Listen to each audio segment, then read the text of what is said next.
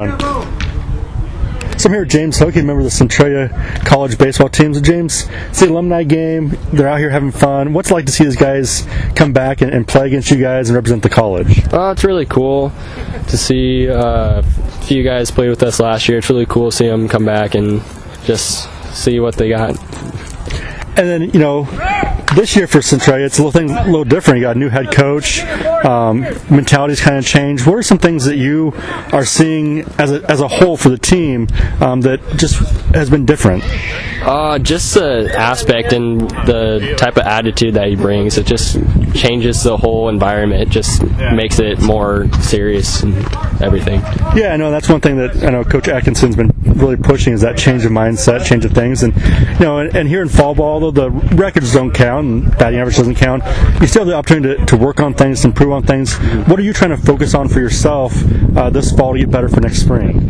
Just competing, just trying to keep a mindset where I could just go, just play.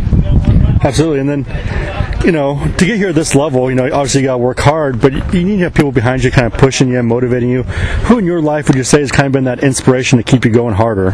Definitely my mom. Like, she's always just calling me almost every day, just like, hey, how are you doing? Just eating right? How do you do during practice? Just asking me little questions, just keeping me just on top of things.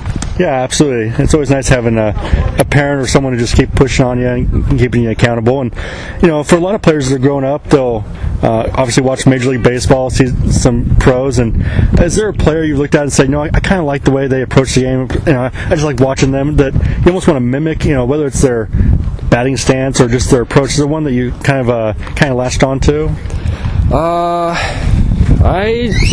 Back in high school, I'll just watch the older guys just play, and I'll just kind of want to be just like them, kind of just go off to college, play just like them. Not really mimic them, but like kind of compete kind of like them, because my high school was pretty competitive at baseball. I just wanted to carry on their nature, just compete.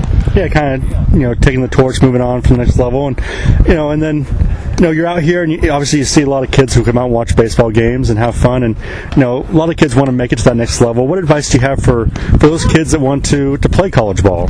Just work really hard. Like this game is really competitive.